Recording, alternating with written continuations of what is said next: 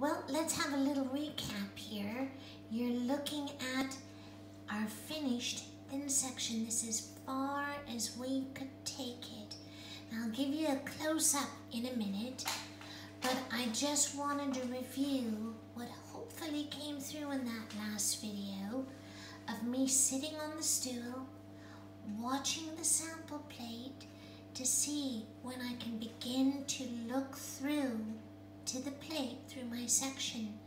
Then I know it's getting pretty darn close to where it ought to be done. You're also looking for weak points. Is a corner going? Or is there a part within the section that is grinding off first? So you're looking for weaknesses, and actually I stopped the machine because I was getting a bit too nervous how thin this was looking. We didn't hit our stop point at all. So let's just go through it. I ground down, letting the machine take it by 1 duck or 5 micron passes to 2.50 millimeter. The machine stopped on its little red button, and I started it again, and we went to 2 millimeter. And then this is the point. This is the point where you know you need to come to the machine, don't do anything else, and begin to hand feed that micrometer yourself to thin section. So let's have a look at that. Let's have a look at the micrometer now. All right. Our stop point actually was, can you see on the top rule, it's 1.5, 1.50 plus 30 is 180 plus 2.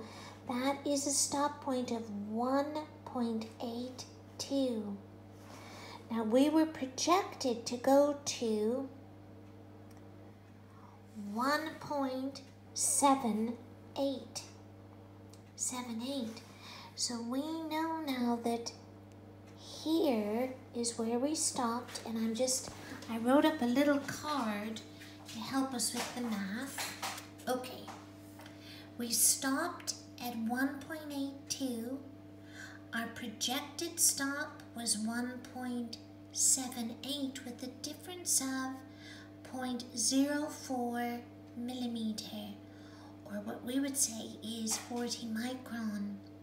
So this thin section ground off at between 40 at its thickest to probably around, I'd say 32, 33 micron.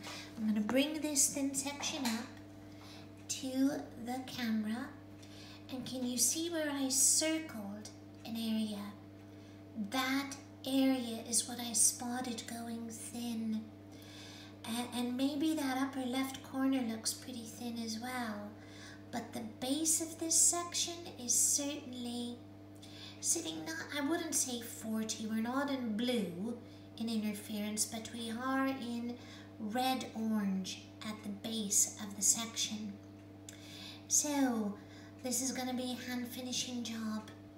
It pressed unevenly. I mean, sometimes you just don't know why, and you try to center that dart.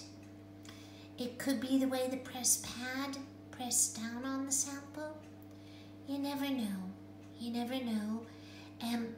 But your job as the thin sectioner is to watch for when it has the look of being done.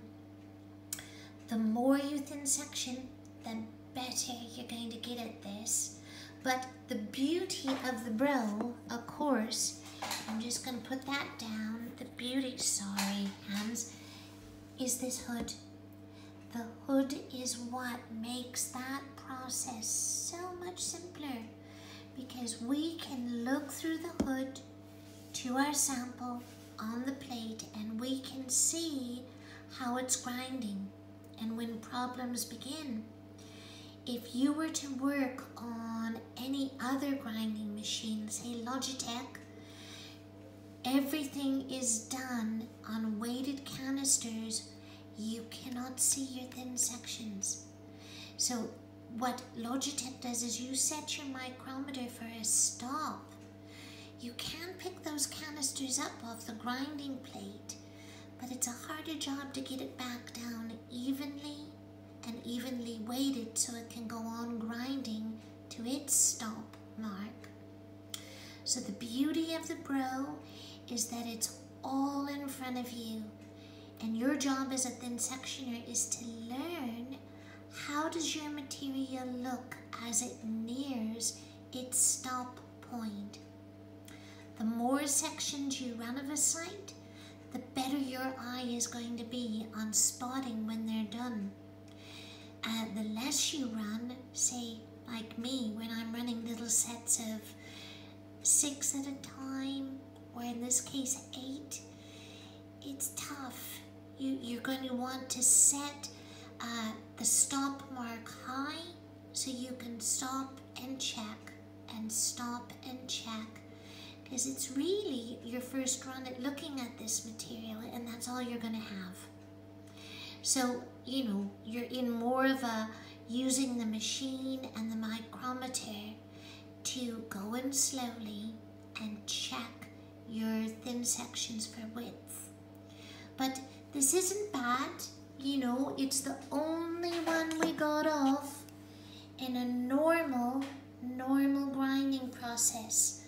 That is gluing it to a permanent mount slide and then grinding it to thin section.